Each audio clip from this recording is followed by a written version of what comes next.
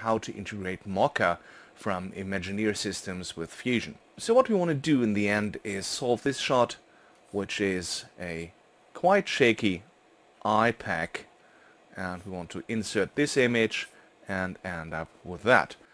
Well, this of course can be done with Fusion as well, but many pipelines rely on other products, like for example Mocha, which is a very nice planar tracking system. So let's start this entire thing over and switch to Mocha. So if you ever worked with Mocha before, you will have seen this shot. It's one of the tutorials that comes with the software. So what we already did is we tracked the shot in Mocha and set up our corner positioning plane here. And the first thing we do to get this into Fusion is we export the tracking data. You can then select to write this out as a Fusion comp and give it a name, like in this case IPEC track demo. If I now switch back to Fusion,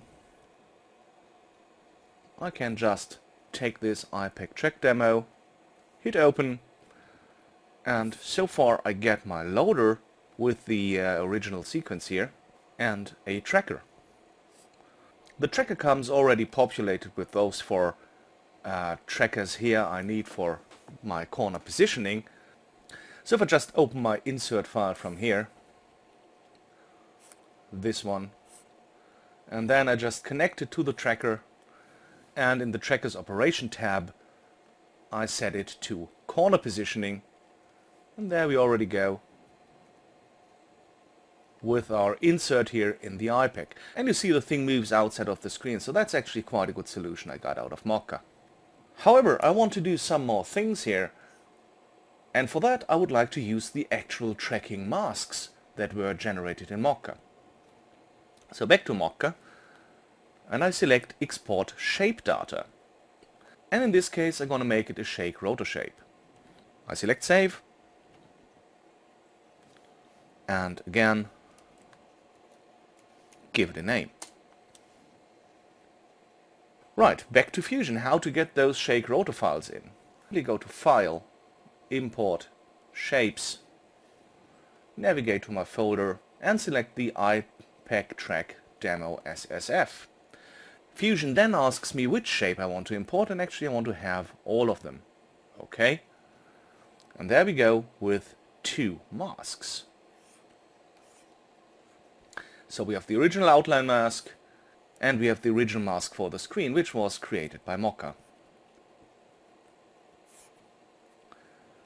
Right, let's see what we can do with that. First off, I want to get my reflections from the original screen back onto my insert here. Again, there are multiple ways to do that. Of course, one way would be to just copy and paste my original tracker, then create a black version without alpha of my background, then add an actual background tool, make that white, and use the tracker to generate a mask, which then can be used by just adding a merge and merging my original footage in screen mode over my composite here, and use the mask created by the tracker as a mask for the merge tool. However, not all the masks we deal with every day are rectangular shaped, so let's work with the actual shapes I get from Mocha. Just take this one, connect it to the mask input of the merge, and there we go with a wonderful screen overlay on my insert here. Maybe I want to bring that down a little bit, like so. Another thing I want to bring back in are those dark edges here, and again this can be done using various approaches. For example, just add a brightness contrast to my insert here. On the brightness contrast, let's add a rectangular mask, set it to an extent of 1 both in width and height, and actually I want to bring the brightness down here on my brightness contrast tool, and the rectangle actually should not be solid, but it should have a little border edge and maybe some softness. And yeah, of course I can watch that right here and adjust it in my composite right away. So first off, I think this still looks a little bit too sterile, and then again, as I already said before, not all masks we deal with in everyday life are rectangular. So let's skip this for a moment, get back to my tracker,